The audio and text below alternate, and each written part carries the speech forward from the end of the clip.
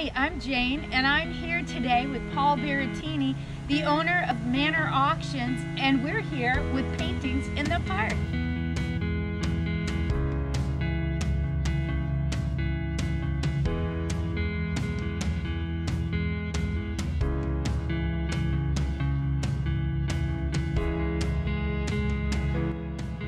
And Jane, one of the other things we do at all of the auctions, of course, is Florida art. Florida Highwaymen art, Albert E. Backus, who started the Florida Highwaymen movement, of course, and all forms of Florida art. In upcoming auctions, we always are looking for paintings from any of the 26 Florida Highwaymen, Albert E. Backus, or any of the original Florida artists that painted the Florida landscape, the ever-vanishing, beautiful Florida landscape. Here we have a painting from Albert E. Backus. It's an early example of his work in the 50s, where he was experimenting with different types of paints and different textures, where in some places he actually exposed the canvas and then layered gesso over top of that, and then oil over top of that to really bring out the texture of the waves and the rocks and the trees. It's one of my favorite examples by Albert E. Backus. So Paul, Albert Backus's paintings, he had several different, let's say, subject matters or maybe types of paintings that he did. Are all of them as valuable as the next to the Highwaymen genre? That's a great question. They're all different. So, and value is really determined by the marketplace. So he did a great job painting details of flowers. Okay, so some of the smaller examples of works of flowers on a per square inch basis, if you will, are as valuable as his palm tree scenes or his beach scenes, things of that sort. The market tends to like the Florida scenes better than the Caribbean scenes, and the Florida beachland scenes better than the flowers or floral paintings that he did. They tend to be the best one to work with. Right. And the other, you said 26 artists that make up the Highwaymen. The majority of their work is also Florida art, and much of it is palm trees and things of that nature also, right? Correct. It's all Florida art. Everything that they did in that group of 26 is Florida art. Most of the paintings are images from as far north as Cocoa to as far south as Key West, but mostly in the Vero Beach, Fort Pierce area. Things like Riamar Point are classic scenes. Those are beautiful. I've seen those Royal Point siennas that you see in the Fort Pierce area. Those are the jacaranda trees. All of that is the classic southern Florida Sure, art. And the amazing colors that they bring forward in their pictures is just something that's hugely unique.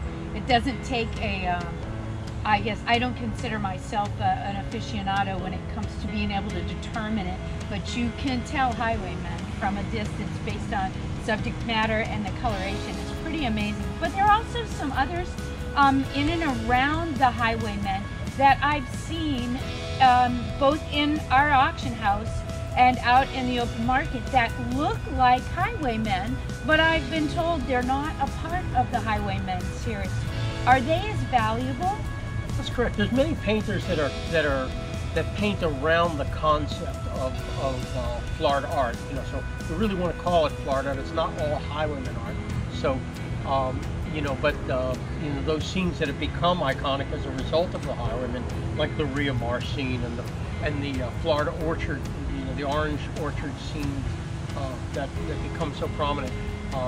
You know, painters, artists like Mark Stanford and many of the other Florida artists, Tracy Newton, the second generation Florida Highwayman artist, are now painting all of those scenes and recreating a new movement of art that, while it's not Florida Highwayman art, it is Florida art, and it has value in its own right based on the quality of the work. And you know, I point Mark out because he's one of my favorite.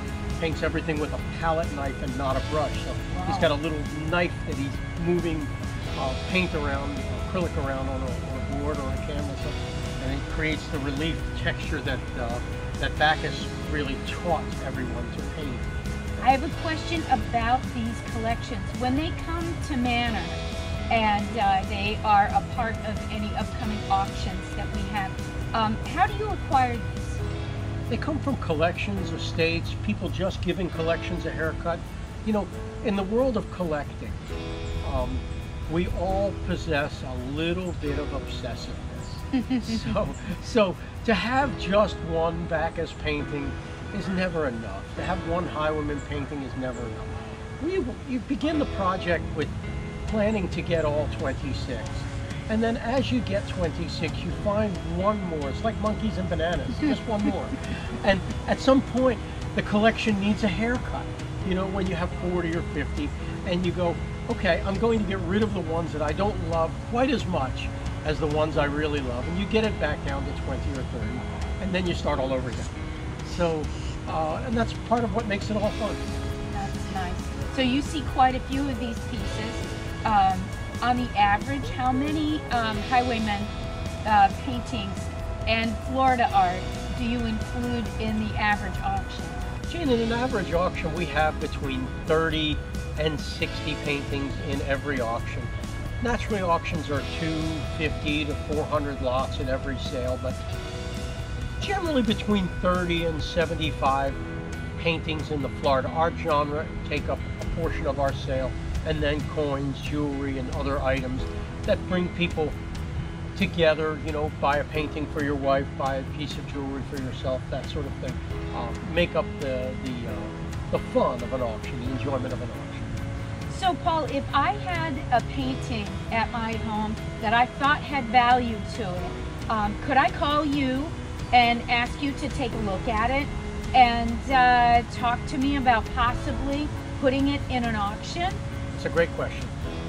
Appraisal services, verbal appraisals are something that we do as a complimentary service in the community.